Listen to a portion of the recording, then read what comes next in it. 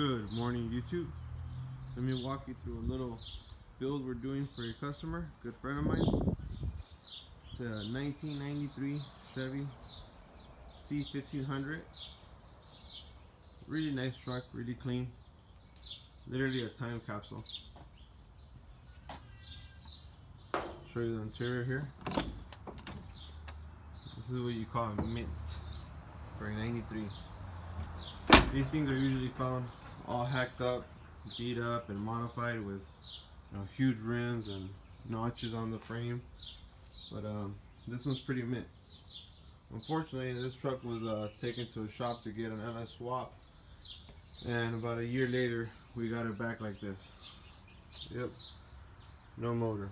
So we're gonna take care of it for a good friend of ours and finish the swap, find the motor, build it up, and get this thing back on the road.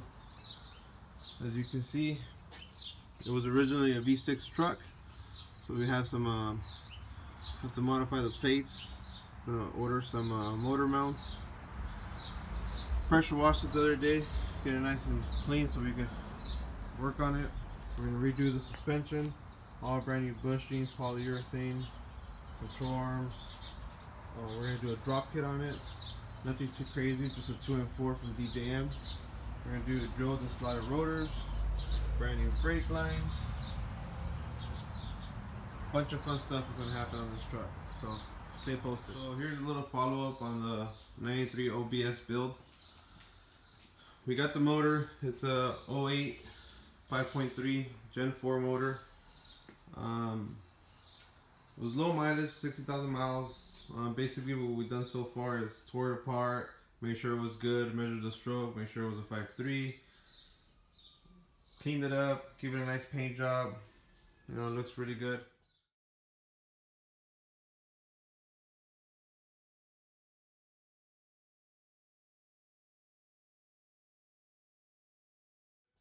We're gonna do a DOD delete kit on this. As you can see here, has a DOD. Essentially what that does is shuts off 4 cylinders to save fuel. So we're going to get rid of those. They're prone to fail. We're going to convert the cam to a 3-bolt. Give it a nice Texas speed 223, 226 on a 111. High pressure oil pump. Supporting mods. The heads also got sent out to Texas Speed. We're going to do a stage 1. So it should be a fun truck. We're also going to do a nice 3000 style torque converter for the 4060E, and it should be fun. Okay, so we're on our way now to Baldwin Park. We're gonna go see our buddies over at Pt1 Fab and Los Primos Customs. Dropping off the harness to Nacho. He's gonna go ahead and modify it for us, make it a standalone. Get rid of all the unnecessary wires, and he's a MacGyver when it comes to that kind of stuff. So we'll leave it to the pros. And once we get to the shop, we'll update you guys with a nice little video of whatever they have there. Usually something really cool. So, all right, we are here at Pt1 Fab, dropping off the harness, with the computer, our pedal.